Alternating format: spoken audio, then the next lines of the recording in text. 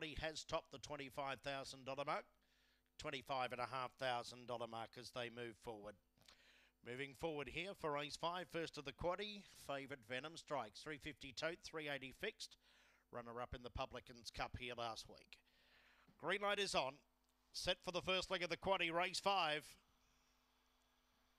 Racing now.